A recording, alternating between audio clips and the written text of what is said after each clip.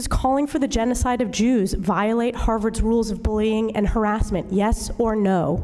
It can be, depending on the context. What's the context? Targeted as an individual. 就是这番闪烁其词，让质询的共和党议员超火大，同时引发外界质疑美国最高学府是否沦为反犹温床。Anyone who claims to care about human rights should denounce these horrors. 随着以色列在加萨的报复攻击，造成越来越多的平民伤亡，反犹声浪蔓延美国校园。Harvard, UPenn, and MIT are not alone in experiencing a rise in on-campus anti-Semitism in recent weeks. At other schools like Cornell, George Washington University, and Tulane, recent anti-Semitic incidents have also made national headlines. 3位校长在听证会的表现招致抨击，哈佛校长紧急透过校园刊物正式道歉。Calls for violence against our Jewish community, threats to our Jewish students have no place at Harvard and will never go unchallenged. 宾大校长也自拍一段影片澄清本意。I want to be clear.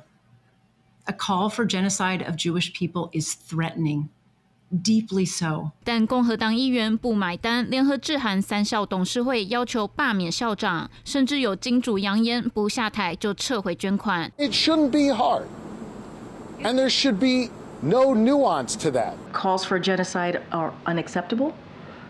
It's vile, and it's counter to everything this country stands for. 针对反犹，美国政坛罕见没有分歧，但同时也有3名巴勒斯坦学生遭到枪击，而加萨烟硝一时半刻也散不去，民间的挺巴氛围不断高涨，就怕以哈情势让类似争议持续重演。三立新闻王少颖报道。